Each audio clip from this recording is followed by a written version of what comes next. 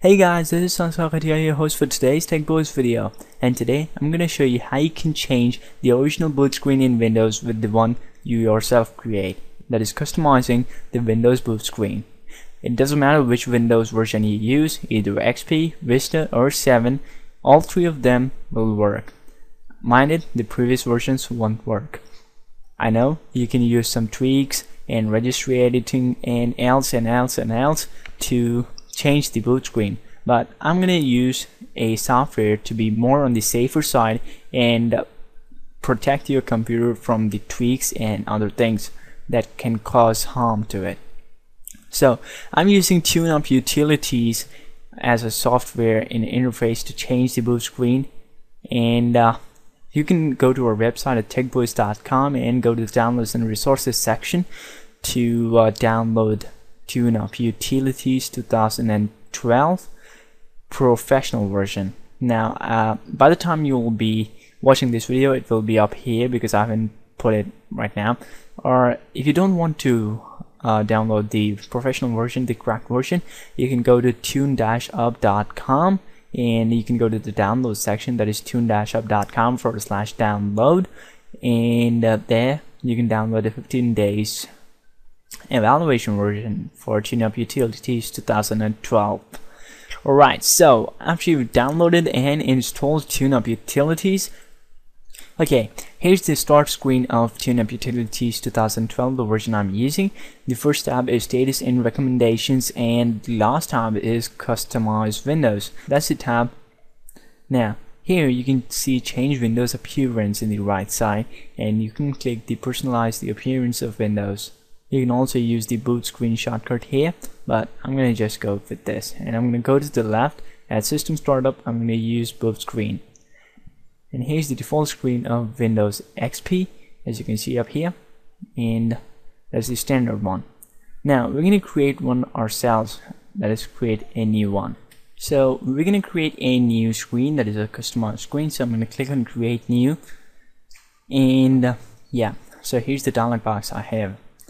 Now you can select an image from the one you have on your computer, or you can use or you can capture pictures from camera or scanner attached to your computer at that point of time, and you can even find images with Google. So I'm gonna go and open an image. That's a better way to do things. I'm gonna choose this one and click on open.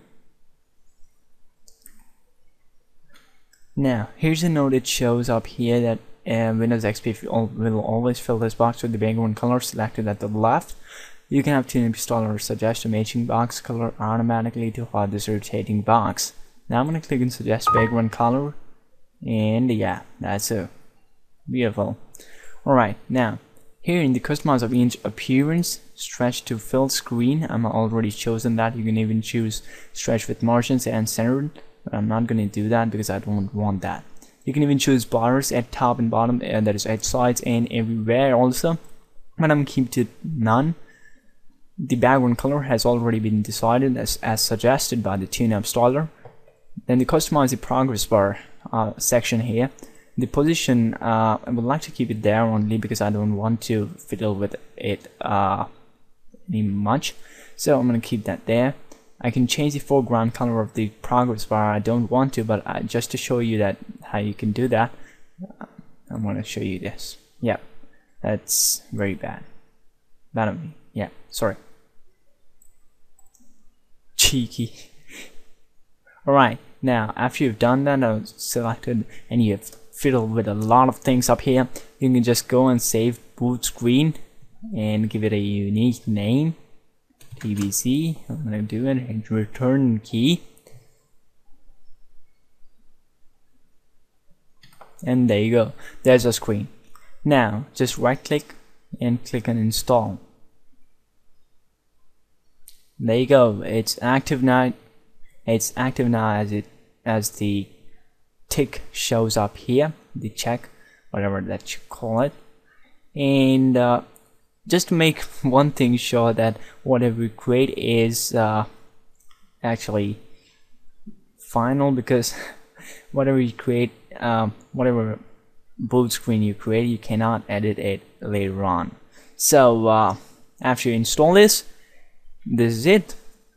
You can just restart and check it out. It will work. Surely it will work. Okay, so thanks for watching this video, guys and girls. Yeah, people say that you're biased. You always say, hey guys, thanks guys, and you even change your name to TechBoyZzz. So that's for girls. So okay, see you next time, TechBoyZzz and Tech Girls. Just follow us on twitter.com/Sanskar and subscribe to us on youtube.com/TechBoyZzz. Like our fan page on facebook.com/TechBoyZzz. Visit us on TechBoyZzz.com, and for more inquiries and information, just mail us at support@TechBoyZzz.com. Thanks for watching. This was it for this tutorial. See you next time. Live Tech.